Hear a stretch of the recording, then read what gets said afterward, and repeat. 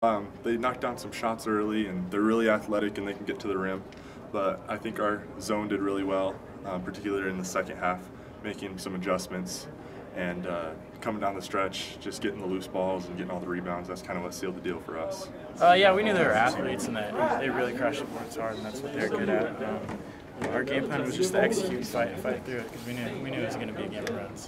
When we talk about the zone defense, Coach was out here talking about how Coach Shotty hates it, but I guess it worked today. Yeah, we talked a lot in practice that team's best shot is a missed shot, because they crash the boards really hard, and that's all 5 guys.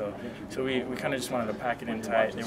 They hit some shots, but we knew they wouldn't do the same thing in the second half. So as a game plan, kind of squeeze that and then not let the ball get in the high post and rebounds.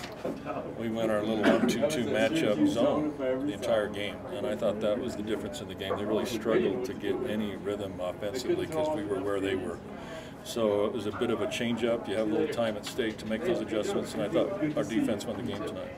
Were the kids, were they a little hesitant about the defensive change, considering you had been man most of the time, or did they kind of trust you and go, all right, Coach, whatever? You guys have been doing this a while. Coach Scheide, who is our patriarch, he hates zone.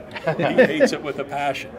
And so we were getting a kick out of it because he actually said at the end of the line, I'll never say it again, but the zone worked tonight. So that's what we were hooting and hollering at. So you do what you have to do to win. And so that's why it was a little bit different, because we don't do that often.